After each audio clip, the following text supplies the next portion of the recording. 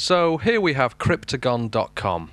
They specialise in news, analysis and conspiracies.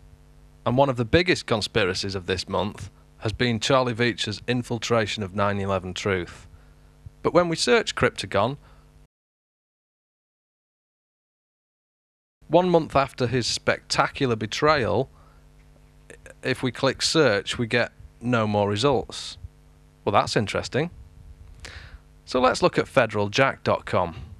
They were amongst the first to report Charlie Veitch's treachery on the 30th of June 2011. Well, 1 month later, on the 27th of July, today, let's search INFOWARS to find out what they've written about the biggest overt infiltration of 9/11 Truth.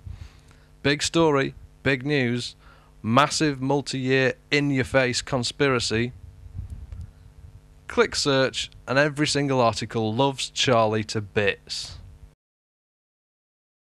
All 14 articles are old news, most dating back to 2010. So let's search PrisonPlanet.com, edited by Paul Joseph Watson. He's a British high-end political and conspiracy analyst. Search and you get 10 I love you Charlie Veitch articles in the last year alone. Every single article old news and not even a sausage about Veitch's U-turn. Wait a second. Lying by omission is what you accuse the mainstream media of doing. Everything from the Fukushima disaster to 9/11 Truth. So what do you gain by omitting the truth from your conspiracy analysis websites? Well, people don't find out that you've loved Charlie to bits all the time.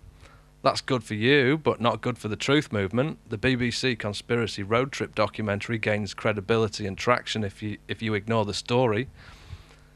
So, what are the benefits of covering the Veitch story?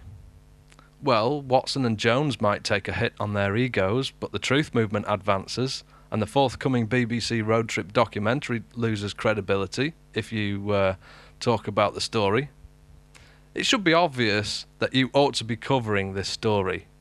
Otherwise, INFOWARS and PrisonPlanet just lose credibility. I'd like to send a genuine message of peace and love to everybody and anybody who might be watching this video.